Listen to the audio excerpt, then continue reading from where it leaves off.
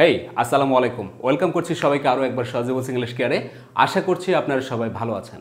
আজকে কথা বলছি রাইট ফর্মস অফ ভার্বসের আরও দুইটা গুরুত্বপূর্ণ গ্রামাটিক্যাল রুলস নিয়ে, যেখান থেকে অ্যাডমিশন থেকে শুরু করে বিসিএস, ব্যাংক জব এবং বিভিন্ন ধরনের চাকরির পরীক্ষায় প্রশ্ন হয় মাস্ট। এই দুইটা গুরুত্বপূর্ণ গ্রামাটিক্যাল রুলস নিয়ে আজকে আপনাদের সাথে কথা বলছি। তার একটা হচ্ছে সাবজাংটিভ মুড আর একটা হচ্ছে সিকোয়েন্স অফ টেন্স। ওকে, কথা তো বলবো, আগে আপনারা একটা প্রশ্ন সমাধান করেন। বোর্ডে আপনারা দুইটা প্রশ্ন দেখতে পাচ্ছেন। এই প্রশ্ন দুইটার সঠিক উত্তর কি হবে এটা আপনারা একটু কমেন্টস বক্সে আমাকে একটু লিখে জানান।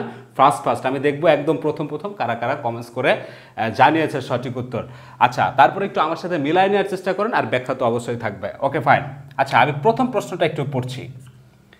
The teacher suggested that her students dash a composition on their experience, অর্থাৎ তাদের অভিজ্ঞতার আলোকে, ছাত্রছাত্রীদের অভিজ্ঞতার আলোকে একটা রচনা লিখতে শিক্ষক কি করলেন? শিক্ষক সাজেস্ট করলেন।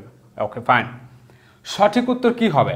রাইট হবে সঠিক উত্তর, রোট হবে, হ্যাড রিটেন হবে, নাকি টু রাইট হবে? কোনটা হবে সঠিক উত্তর?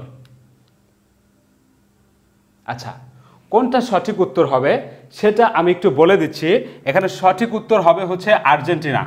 রাইট হচ্ছে সঠিক উত্তর, কিন্তু কেন আর্জেন্টিনা সঠিক উত্তর, কেন রোড ভুল উত্তর, কেন হ্যাড রিটেন ভুল উত্তর, কেন টু রাইট ভুল উত্তর, এই ব্যাখ্যাটা এখন আমি একটু দিচ্ছি। কিছু শব্দ আছে যেই শব্দগুলোকে বলা হয় হচ্ছে সাবজাংটিভ মুড। এই শব্দগুলো টনটনা মুখস্থ রাখতে হবে। এই প্রশ্নের সঠিক উত্তর যদি আমি দিতে চাই, তাহলে কিছু শব্দ সম্পর্কে আমার খুব ভালো ধারণা থাকতে হবে।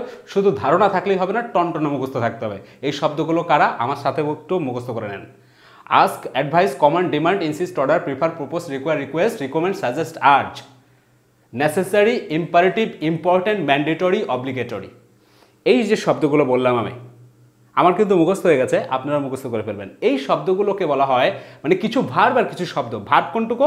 Ask, advice, command, demand, insist, order, prefer, propose, request, require, recommend, suggest, urge, এতগুলো ভার্ব। আর কিছু শব্দ আছে যেমন হচ্ছে necessary, important, imperative, obligatory, mandatory. এই যে শব্দগুলো, এরা যদি কখনো এই শব্দগুলোর পরে যদি কখনো দ্যাট ক্লজ আসে, আচ্ছা, তার মানে শব্দগুলো মুখস্থ করবেন।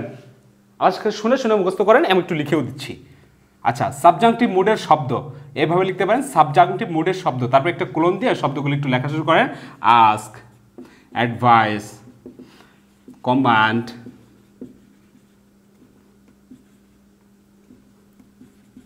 Demand,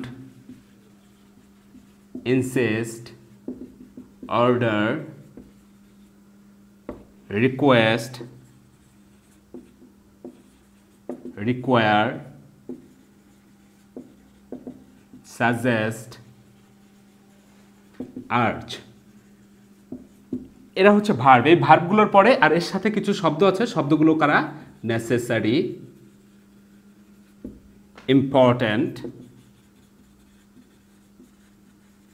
imperative, mandatory, obligatory. এই শব্দগুলোর পরে যদি কখনো দ্যাট ক্লজ আসে, সেই দ্যাট ক্লজের যে মেইন ভার্বটা থাকবে, সেই ভার্বটা ভার্বের বেস ফর্ম ছাড়া অন্য কিছু হওয়ার সুযোগ নাই। কি বললাম? এই শব্দগুলোর পরে যদি কখনো দ্যাট ক্লজ আসে, সেই দ্যাট ক্লজ যদি আসে, ওই দ্যাট ক্লজের যে ভার্বটা, সেই ভার্বটা ভার্বের কোন ফর্ম হবে?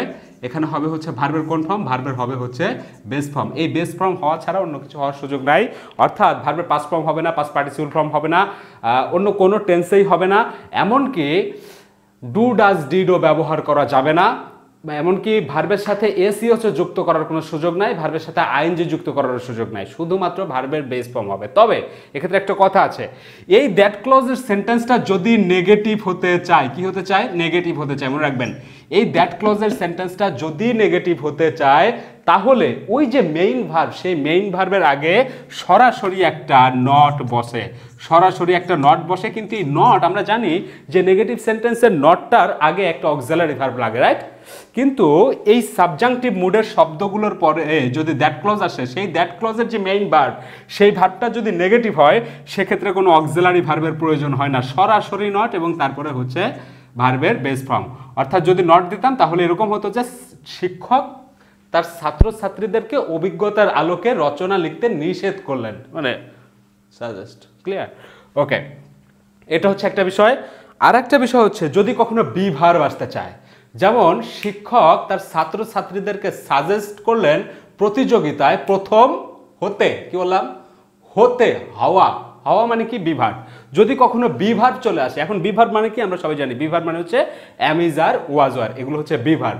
যদি বি ভার্ব চলে আসে তাহলে, আচ্ছা এই সেন্টেন্সটা আমি মুছে দিচ্ছি, আপনারা অলরেডি সঠিক উত্তর তো পেয়ে গেছেন, আর এই শব্দগুলো আপনাদের মুখস্থ হয়ে গেছে, মানে হয়ে যাবে। আর যারা আমার সাথে সাথে যারা জানতেন তাদেরকে তো thank you. Okay okay fine, কি বলছিলাম, যদি বি ভার্ব আসে, যদি বি ভার্ব চলে আসে, বি ভার্ব মানে কি? অ্যাম, ইজ, আর, ওয়াজ, আর। আচ্ছা সেন্টেন্সটা আমি একটু চেঞ্জ করি বি ভার্ব নিয়ে আসবার জন্য। The teacher suggested that her students, তার শিক্ষার্থীরা প্রতিযোগিতায় প্রথম হতে, মানে প্রথম হতে বললেন, এই সেইভাবে একটু পরামর্শ দিলেন। ওকে, এখন হওয়া চলে আসে না? হওয়া, যদি বি ভার্ব চলে আসে তাহলে সরাসরি বি বসে, বি মানে অ্যাম, ইজ, আর, ওয়াজ, আর এখানে বসে না, সরাসরি শুধু বি হয়।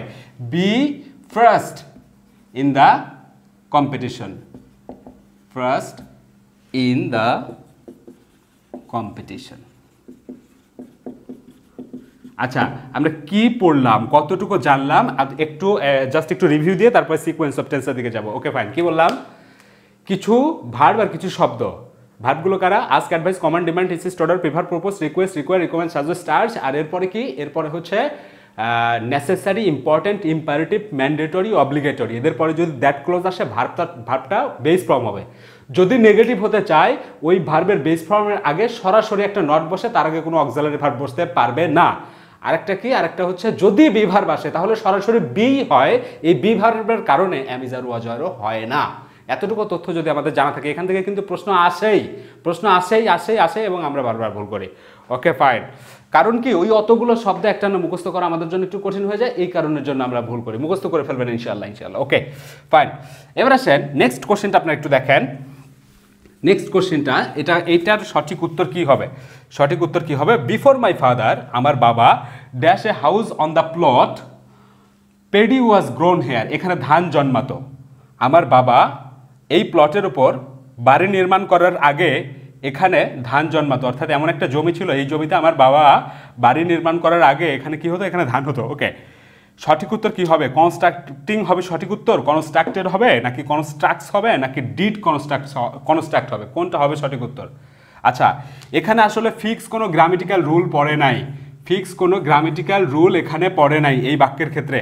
যদি ফিক্স কোনো গ্রামেটিক্যাল রুল মানে কি? এই যে এতদিন ধরে আমরা রাইট ফর্মস অফ ভার্বের যে রুলগুলো নিয়ে কথা বলছি, এরা হচ্ছে ফিক্স রুল। যদি কোনো ফিক্স রুল, যেমন বিফোরের পূর্বে আফটারের পরে এটা রুল ছিল, কিন্তু এটা তো বিফোরের পরের সেন্টেন্স, তাই না? সুতরাং ফিক্স কোনো রুল কিন্তু পড়ে নাই।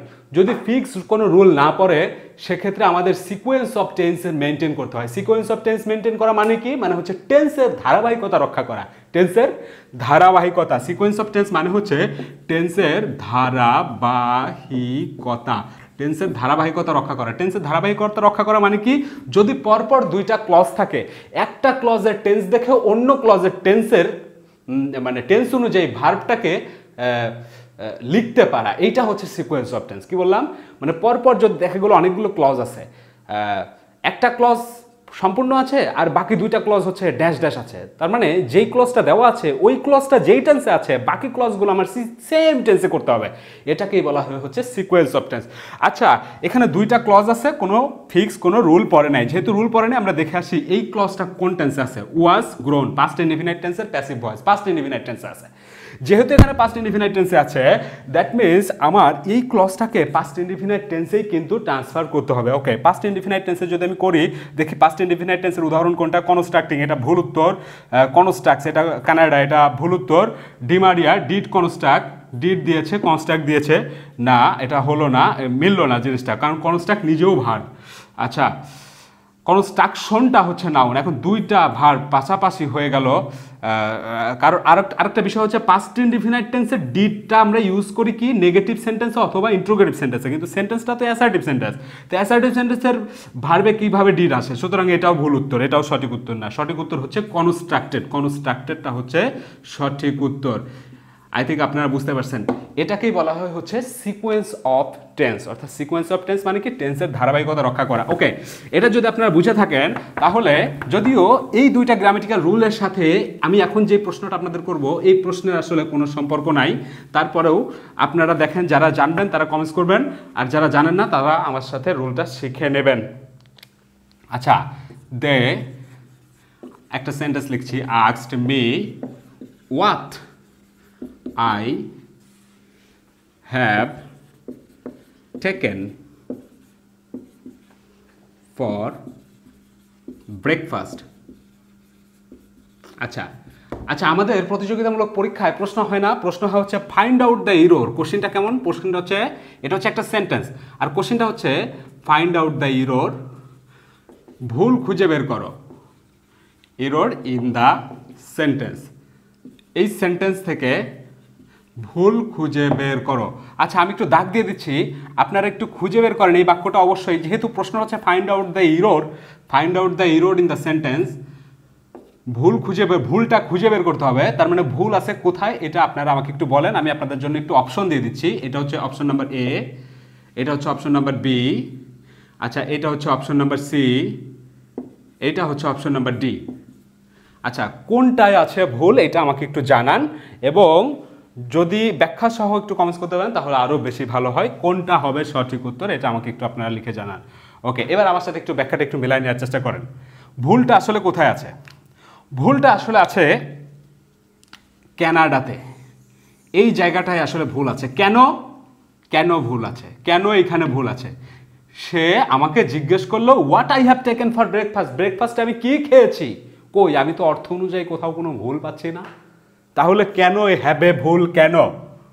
এটার ব্যাখ্যাটা কি? ব্যাখ্যা হচ্ছে ন্যারেশন, ব্যাখ্যা হচ্ছে ন্যারেশন। যদিও আমাদের এই কোর্সে ন্যারেশনের উপর পূর্ণাঙ্গ ক্লাস থাকবে, তখন ন্যারেশন জানা যাবে, কিন্তু রাইট ফর্মস অফ ভার্বসের ভিতরে এই টাচটুকু না দিয়ে গেলে কেন যেন অপূর্ণতা মনে হয়। এই কারণের জন্য আমি একটু শিখে রাখছি। যারা ন্যারেশন ভালো জানেন তাদের তো কোনো কথাই নাই, আর যারা জানেন না, না বুঝতে পারলে একটু অপেক্ষা করেন, ন্যারেশনের ক্লাস আসবে। আর এছাড়া আমার ন্যারেশনের ক্লাসও যদিও আছে, আগে অনেক আগে বানানো ছিল, নতুন করে আবার বানাবো। ওকে, নিয়মটা হচ্ছে দুইটা ক্লজ, একটা হচ্ছে প্রিন্সিপাল ক্লজ, আরেকটা হচ্ছে সাবঅর্ডিনেট ক্লজ। এই প্রিন্সিপাল ক্লজে যদি কখনো পাস্ট টেন্স হয়, প্রিন্সিপাল ক্লজ যদি কখনো পাস্ট টেন্সে থাকে, প্রিন্সিপাল ক্লজ যদি কখনো পাস্ট টেন্সে থাকে, মনে রাখতে হবে কি বললাম, প্রিন্সিপাল ক্লজটা যদি কখনো পাস্ট টেন্সে থাকে তাহলে সাবঅর্ডিনেট ক্লজটা ন্যারেশনের নিয়ম অনুযায়ী পরিবর্তন হয়।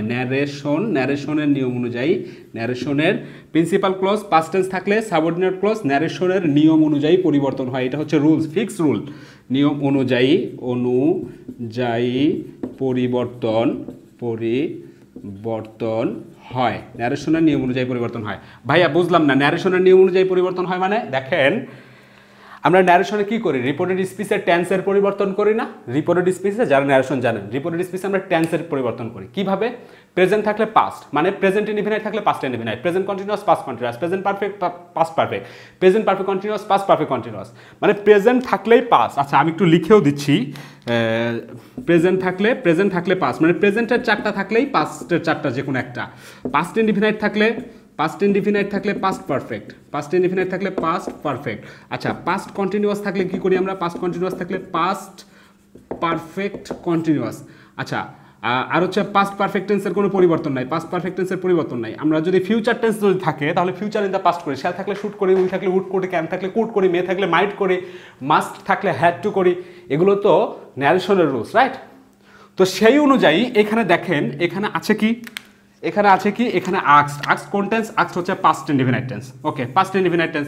তার মানে সিকোয়েন্স, মানে তার মানে হচ্ছে এই রুলস অনুযায়ী, ন্যারেশনের নিয়ম অনুযায়ী এইটা নিশ্চিত প্রেজেন্টে থাকতে পারবে না, 100% প্রেজেন্টে থাকতে পারবে না, কারণ ইনডাইরেক্ট ন্যারেশনে তো প্রেজেন্ট টেন্স কিন্তু কখনোই থাকে না, পাস্ট টেন্সে থাকে। কারণ প্রেজেন্টে থাকার তো সুযোগই নাই, কারণ প্রেজেন্ট থাকলে আমরা সেটাকে কি করি? পাস্ট করি।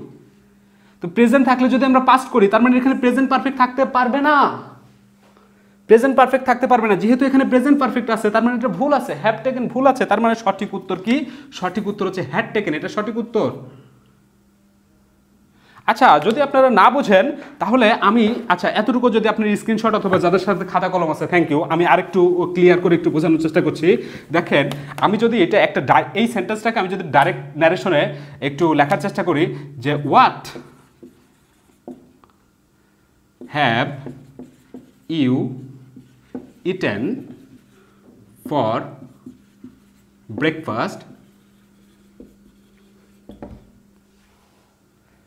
আচ্ছা এইটা হচ্ছে ডিরেক্ট ন্যারেশনের রিপোর্টেড স্পেস, ওখানে একটা কমা, তারপরে হচ্ছে আচ্ছা কমা না, ওখানে তো ইন্ট্রোগেটিভ সাইন আছে, আমি তো রিপোর্টিং ভার্বটা পরে লিখছি, দে আস্কড অথবা টোল্ড, আচ্ছা দে সেড টু মি, যেভাবে নর্মালি আমরা ন্যারেশন থাকে আমি সেইভাবে একটা ন্যারেশন লিখে রাখলাম আপনাদেরকে। ওকে ফাইন, এই সেন্টেন্সটা ভাঙলাম। এটাকে থেকে যদি আমি ন্যারেশন করি তাহলে কি হচ্ছে, রিপোর্টিং ভার্বের কাজ আগে, ওকে রিপোর্টিং ভার্বের কাজ আমি আগে করলাম, দে সেই টুর পরিবর্তে সেন্টেন্সটা যেহেতু ইন্ট্রোগেটিভ সেন্টেন্স কি হলো, আস্কড হলো, এবার অবজেক্ট মি দিলাম, ইনভার্টেড কমা তুলে ইন্ট্রোগেটিভ সেন্টেন্সে ডাব্লিউএস কোশ্চেন হয় অথবা অক্সিলারি ভার্ব হয় যারা ন্যারেশন জানেন। তো এখানে তো ডাব্লিউএস ওয়ার্ড আছে, যেহেতু ডাব্লিউএস ওয়ার্ড আছে ডাব্লিউএস ওয়ার্ড দিলাম। আচ্ছা এখন আমার কাজ কি, সমস্ত প্রকার সেন্টেন্সকে পরিবর্তন করে অ্যাসার্টিভ করা। অ্যাসার্টিভ সেন্টেন্সের শুরুতে কি হয়, সাবজেক্ট হয়, রাইট। এখানে এই বাক্যের সাবজেক্ট কোনটা, সাবজেক্ট হচ্ছে ইউ। আমরা জানি যে ন্যারেশনের সময় টেন্স পার্সন এবং কেজের পরিবর্তন করতে হয়। ইউ কোন পার্সন, সেকেন্ড পার্সন কার সাথে, অবজেক্টের সাথে পরিবর্তন, অবজেক্টটাকে মি, ইউ এখানে আছে সাবজেক্টিভ কেজে, মির সাবজেক্টিভ কেজ কি, মির সাবজেক্টিভ কেজ হচ্ছে আই, ওকে আই দিলাম। এইবার আপনি কি করবেন, এবার আপনার কাজ কি, এই জায়গাটা কার, এই জায়গাটা হচ্ছে ভার্বের কাজ আমি যখনই করবো তখন তো টেন্সের পরিবর্তন করতে হবে। আচ্ছা এখানে কোন টেন্সে আছে, এটা হ্যাভ ইটেন, প্রেজেন্ট পারফেক্ট থাকলে পাস্ট পারফেক্ট, হ্যাড ইটেন, ততক্ষণ পর্যন্ত লিখে যাবো যতক্ষণ না পর্যন্ত কোনো পার্সন কেস পাই। এদিকে কোনো পার্সন কেস নাই, সুতরাং বাকি অংশ ফুল স্টপ। এইবার দেখেন এখানে হ্যাবের জায়গায় কিন্তু ঠিক হ্যাড হয়ে গেছে, তার মানে ভুলটা কিন্তু এখানেই ছিল, এই হ্যাব মহোদয় এখানেই কিন্তু ভুলটা ছিল। তার মানে এখানে হ্যাড হলেই কিন্তু সঠিক হয়ে যেত, তার মানে হ্যাবটা এখানে ছিল, ভুলটা এখানে, মানে আমার সঠিক উত্তর হচ্ছে এখানে। যেহেতু আমার ভুল খুঁজে বের করতে বলছে, find out the error in the sentence, তার মানে ভুলটা হচ্ছে এইটা। আই থিঙ্ক আপনারা সবাই বুঝতে পারছেন। ওকে ফাইন, আগামী দিন দেখা হবে রাইট ফর্মস অফ ভার্বসের আরও একটা দুর্দান্ত গ্রামার নিয়ে, সেটা হচ্ছে কন্ডিশনাল সেন্টেন্স। এখান থেকে তো প্রশ্ন আসবে, কন্ডিশনাল সেন্টেন্সের ফ্লুয়েন্সি যার যত ভালো তার স্পোকেনের ফ্লুয়েন্সি তত ভালো, আমি তো তাই বলে। কারণ যদি দিয়ে কথা আমরা বলি না কি, প্রতিদিনই আমরা যদি দিয়ে কথা বলি, যদি এটা হয় তাহলে এটা হবে, যদি এটা হয় তাহলে ওইটা হবে। এই বিষয় নিয়ে সামগ্রিক আলোচনা হবে আগামী ক্লাসে। সে পর্যন্ত আপনারা সবাই ভালো থাকবেন, সুস্থ থাকবেন। Good luck to you.